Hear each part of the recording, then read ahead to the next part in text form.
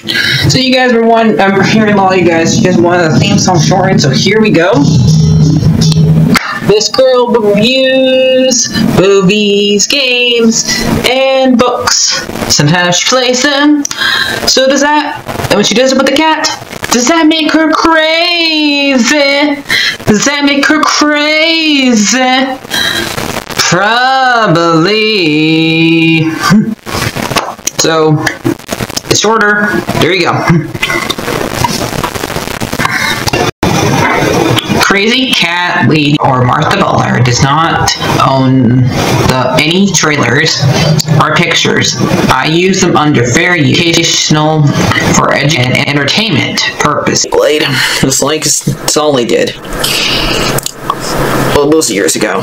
See? No, I don't want to do any more of it. Hi everyone, Martha here. So I finished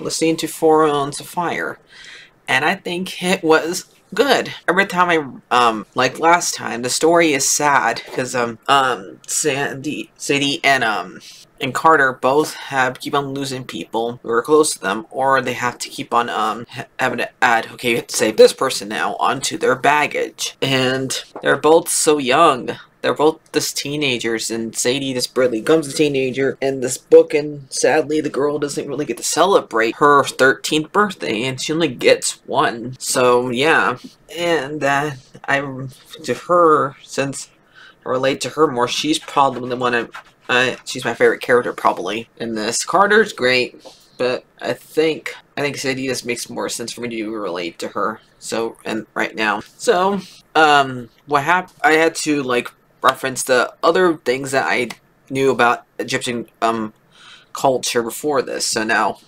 Prince of Egypt's one of them, and so was the prequel to that one, Joseph, the one about Joseph. And there's also the Mummy movies, the one with Brandon Fraser in it, and Yu-Gi-Oh! And so, but those mostly don't talk, like, only one that really talks about the gods.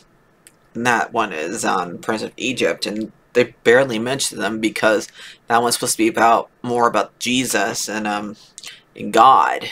Well, more about God because Jesus is not born yet, but more about God and Moses, and who's not really descended from those guys. So me listening to this book helps me understand more about this culture, and also some stuff about, like, I did watch a couple things on the History Channel, like how mummies work and like how much they worship their cats and stuff like that.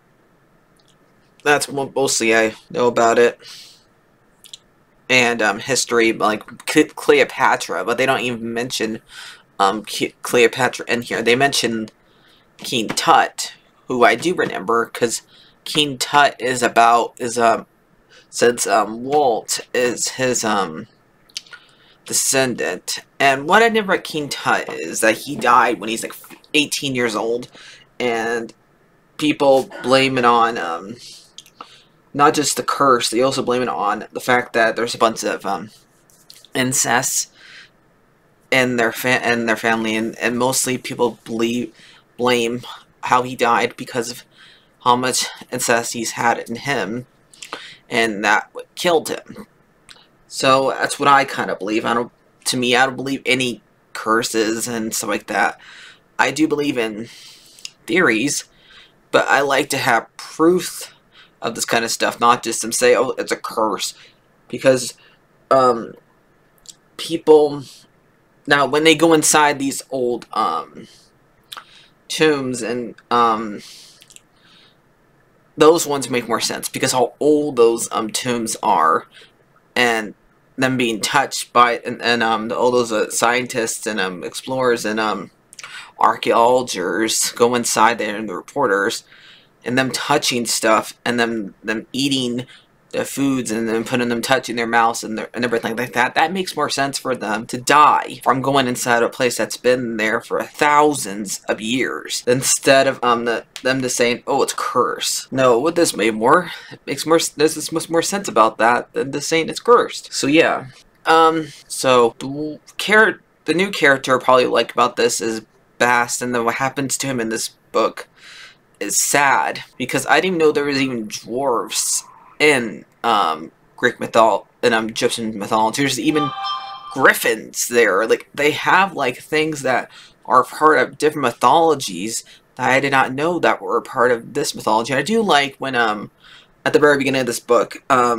Carter mentions that he saw Pegasus, because since this is supposed to be a spin-off of Percy Jackson, and when they have like mentioned little tidbits from the from Percy Jackson books, I like them when they mention that. So let's get on talking about what's going on in this book. So they have to fight the god of chaos in this one of Egyptian mythology, and a guy who is Russian, who, like the Britain, has taken so Britain, Roman, and Russia has taken objects from Egyptian and claim it as their own, and then started making things that and taking things from them and make part of their world, and put them in museums and stuff like that, and say it's theirs. Now, it's good to keep that stuff preserved and in good condition, but that stuff was recent. So the first fight we go through is with Walt and Jazz, who are two new characters that had come to New York to learn more about the magic and stuff like that. Walt, because he's related to King Tut and has the curse, and he's going to die soon, more often he uses this magic. Because apparently his father died when he was a teenager, so that means that technically Walt was born to a father who was still as a kid. So yeah, and when he gets around not using this magic, he uses amulets, so it goes that way it's not used directly. And he gives an amulet to Sadie, and she uses it after when Carter gets bit by a snake. And in this book, there's a lot of snakes in here, and that makes sense. This is Egyptian culture, and there's snakes everywhere in it, and there's snakes there. So yeah, it makes sense that there would be snakes in this story. But it kind of reminds me of Indiana Jones, and since I'm not a big fan of snakes, I feel like him. And when he says, "I hate snakes! Why is there a snake in this airplane?" Yeah, so that's why I feel like, why is there so many snakes in this book? Oh yeah, I'm reading an Egyptian book. So yeah. We have, like, during, like, the first half of this book, after they face the griffin, because basically what Carter does, he, like, tames the griffin to be, like, a good griffin after it attacks them, and, Sadie's busy getting her hand burned, so yeah, she can't really help, so it's up to Carter and, Jazz to do it, and Walt, so, because Sadie's holding the holding up something that's burnt, and Jazz and Walt are still getting used to their new role in this. And poor Jazz gets put in a coma for most of this book, so we really don't get to know her that well. She only has a few scenes, and Walt represents what Sadie should be dating, because really she should not date Anubis, because how old Anubis is. Even though he is attractive and makes himself look attractive for her, he's still way too old for her. So Walt's more something that's more around her age and makes more of her sense for her to date. It's basically, Anubis represents like all those times where girls and boys were attracted to like actors who are like way older than them, and they probably would never meet. That's what I see Anubis as. And also he stays that way. It's like he's really taunting her. So yeah. And the fact that he kisses her in here. But he's not really able to help, because he has to stay. He can only help when it has to do with somebody dying. Since he's the god, the king, since he's the god of the dead.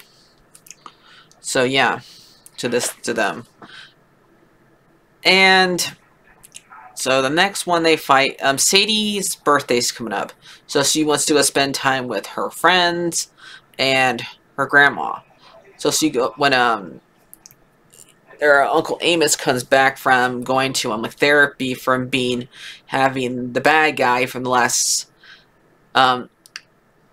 book inside of him, the old her book, and now he's recovered. He offers to let Sadie go by herself to England, but she's not allowed to take any magic with her. So when she arrives there, and two of the gods, the god of who has vulture body, and I know, well, I won't be able to say a lot of these characters because remember, this is technically my first time learning about these characters, so sorry if I just tell you what animal they are if I don't remember their name. So yeah, we have the one that looks like a vulture that takes over their grandma, and we have Billy, who is spelled that one's spelled with B-A-B-I, and that one takes over the grandma and takes over the grandpa.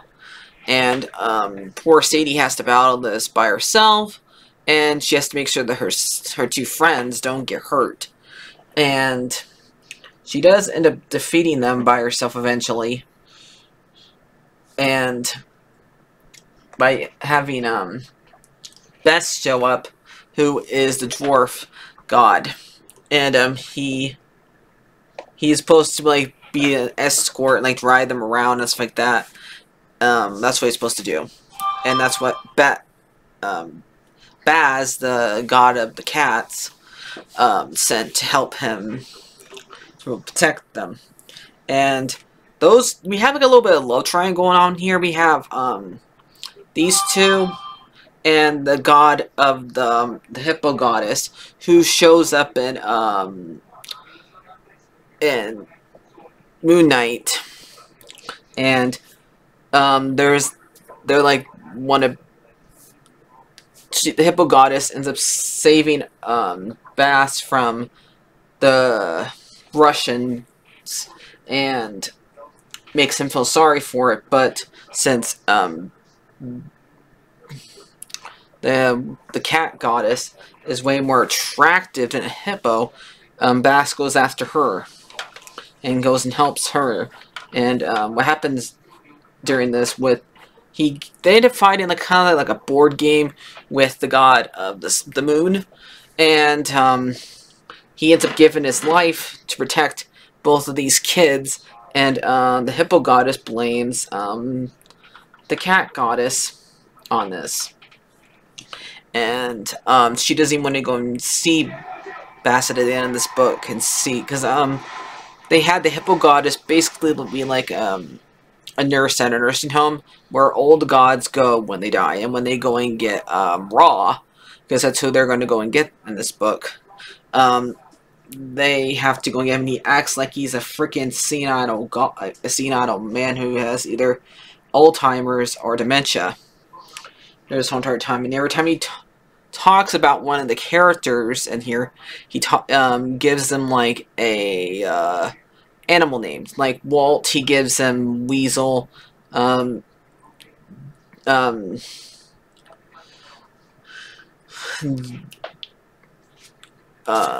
What's her name? The one that Carter. Zebra. So yeah. And that's the Zia. We find Zia and later on in this book, the real Zia, not the one made out of clay that she sent, that the leader of the light sent to go and protect her, while she had one of the gods inside of her. And they have to go and Carter and Bass has to go to her home and save her, while Walt and Sadie go and get the next scrolls, and she ends up finding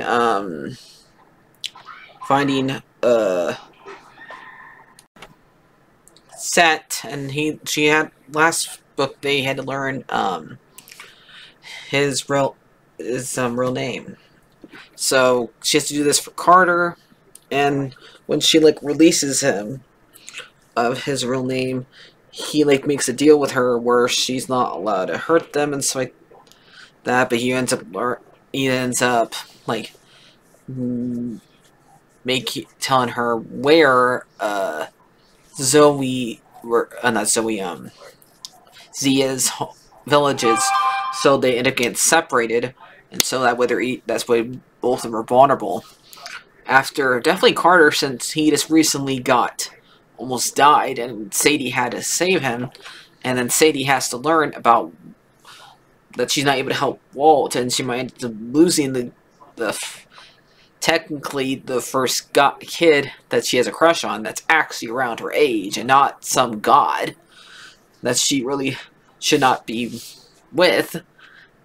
And have it like we seen in the last series where basically every single one of the actual people were all related to all the gods, while these two are just related to pharaohs who are pretty much considered gods and when they were alive. But at least they were actually real people, unlike those gods and the Percy Jackson series.